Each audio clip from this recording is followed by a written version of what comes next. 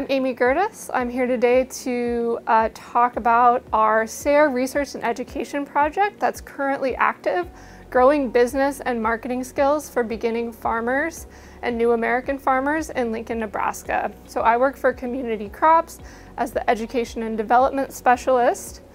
Community Crops provides education, experiences, and advocacy for people in our community to grow local food. So we have 10 community gardens and 2 farm sites, and we wrote this project really as a direct result of the feedback we were hearing from our farmers about what they needed to become successful businesses. So we work with a lot of immigrant and refugee growers who have really strong production skills, but need help navigating US systems and learning more about how to do marketing and business management.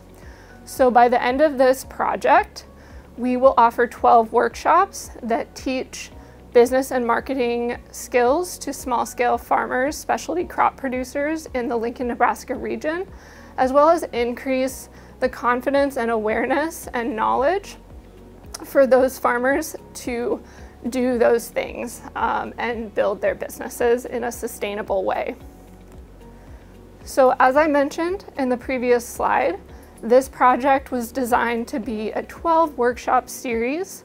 We are working with our community, other organizations, and experts in our community, as well as local farmers, to provide really quality content and recruit experts to teach these classes.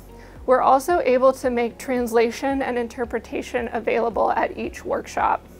So in terms of our student experience, our farmers do get compensated for coming to classes. We think it's really important to compensate people for their time, which is such a precious resource, as well as their dedication to learning and to their businesses. So we do that through stipends per class, as well as a graduation or a completion stipend for those students who do go through all 12 workshops.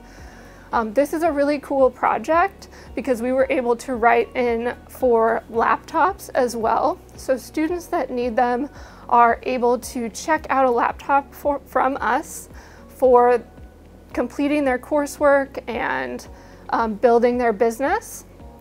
And additionally, those graduating students will be able to keep those laptops after this project is done, so that ownership will transfer to them.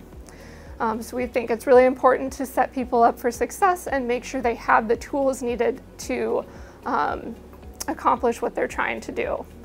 In terms of data collection and measuring our success at teaching, we are mostly doing that through pre and post surveys. It's usually 3 to 4 questions asking about attitudes, beliefs, understanding of core concepts, and maybe practices in use, intention to adopt practices as well.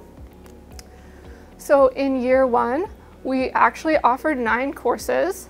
So we taught 29 unique students, and 17 of those were core students, meaning that they are students who intend to complete the full workshop series from beginning to end.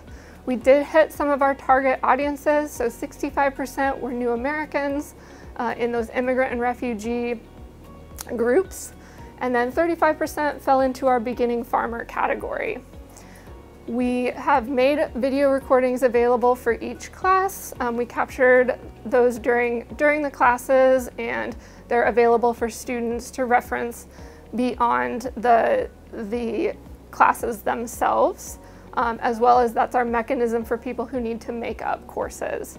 So we're still working on our post-survey data collection and analysis, and the overall response has been positive. In year 2, we're continuing to offer classes. We taught a lot of business fundamentals in year 1, and we're moving into more farm-specific topics in year 2. So we'll also be incorporating one-on-one coaching for our core students so that we can really work with them directly to make their dreams and goals a reality.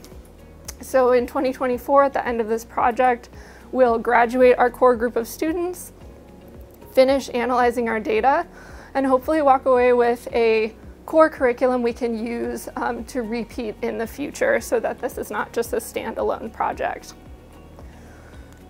With any questions, you can contact me, Gerdes, at FamilyServiceLincoln.org, and thanks for listening.